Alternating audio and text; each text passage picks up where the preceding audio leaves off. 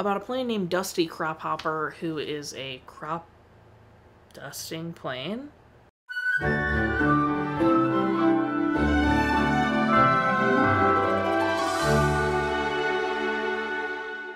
Welcome back to Every Disney Movie Ever. My name is Jess and I'm watching Every Disney Movie Ever. Today I'm going to talk about Planes. Planes is a 2013 theatrical release about a plane named Dusty Crop Hopper, who is a crop dusting plane who dreams of being a racing plane, and so he tries. It is directed by Klay Hall, supervising animation done by Shobhit Trivedi, editing by Jeremy Milton, music by Mark Mancina, and it's written by Jeffrey M. Howard. The film stars Dane Cook as Dusty Crop Hopper, Stacy Keach as Skipper, Brad Garrett as Gus, Teri Hatcher as Dottie, Roger Craig Smith as Ripslinger, and Carlos Alazraqui as El Chupacabra. This is based on a concept from John Lasseter.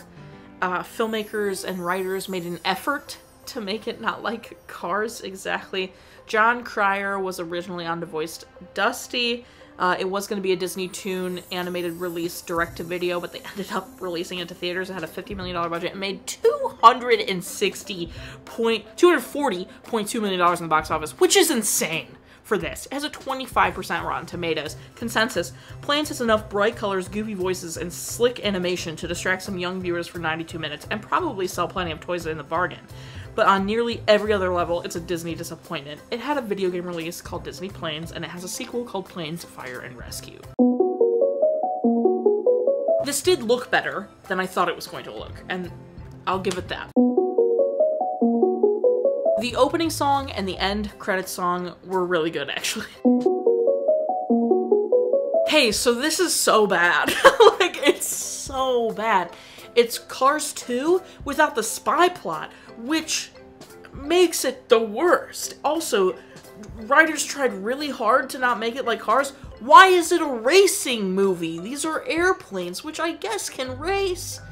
But look at how many things airplanes can do, and you chose racing, but we're trying to make it not like Cars. I don't understand that at all. It's literally an international race between planes. So it is Cars 2, but there's no spy agenda plot happening. I digress. It did have some funny moments, which I will give it.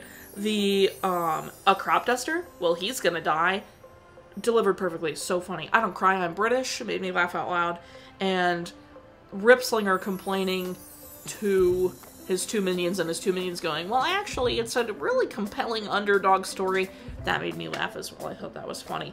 This movie is predictable, the dialogue is bad, and it's really bad. It's boring because it's the same thing.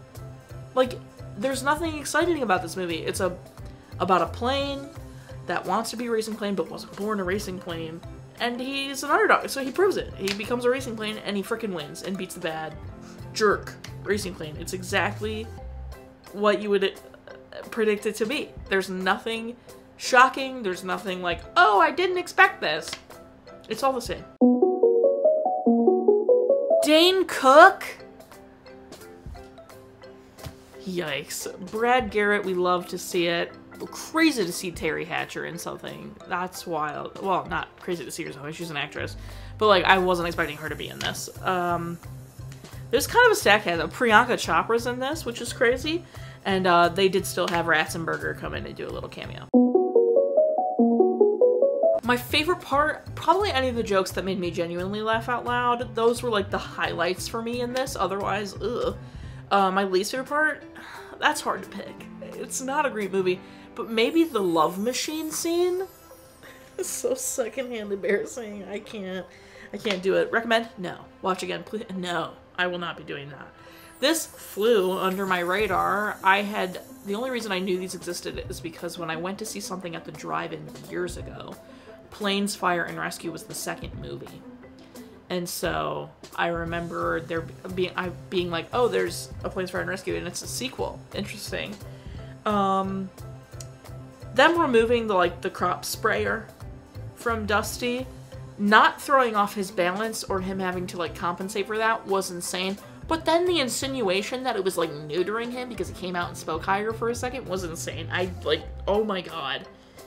And the love machine scene I can't do. Oh my god, it was just so embarrassing. This is bad. I didn't like it. That's everything I got. I'm 4 planes out of 10. Our total movie count is. Parent Death Phone Crack Count are still the same. If you want to keep up with the movie I'm watching when, follow me on all socials to find out the movie I'm watching when. I put out videos every Monday, Friday, sometimes Wednesday. Join Patreon. I got a tier starting at just $1. You get every video a week early, coupon code for merch, exclusive merch access. Go check it out. Buy merch. Merch is great. Merch is grand. Until next time, comment, like, subscribe, but I'm not in charge of your life. You are, so do you, and don't be rip-slinger about it.